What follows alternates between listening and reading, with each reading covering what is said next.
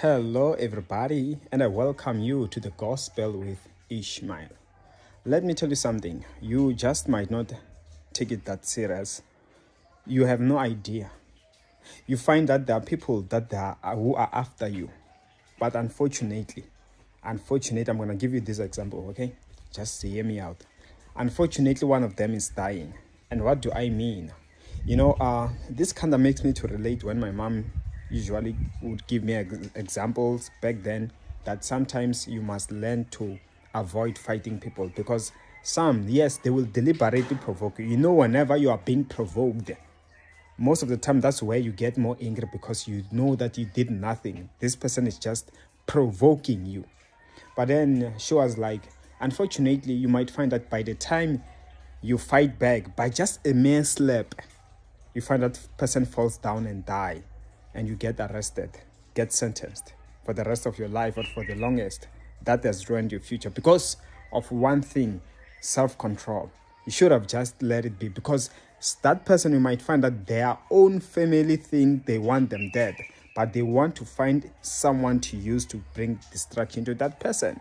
You know what I'm saying? So they die at your expense, costing you your own freedom and your own future and stuff like that. Let me tell you also, with this example, I'm trying to want you to understand this way.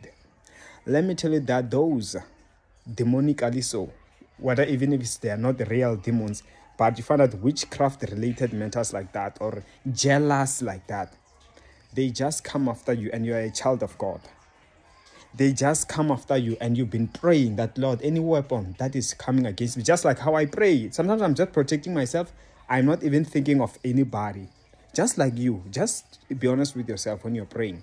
You just be like, Lord, if there's a weapon fashioned against me, may it backfire. May it go back where it's coming from.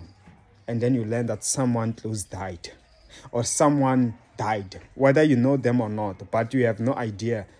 And they had no idea that, hey, you are not to be touched.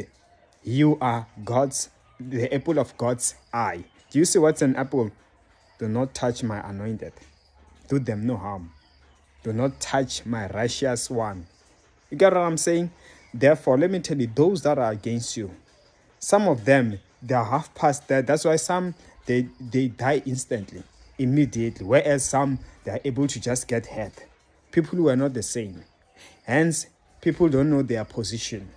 Some, death is near, and when they provoke, they are just triggering that death to then found an excuse to put them down.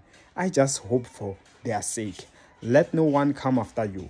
May everyone be brought down that comes against you. In Jesus' name, amen. You can book an appointment with me. My details on the description of the video below. See you next time.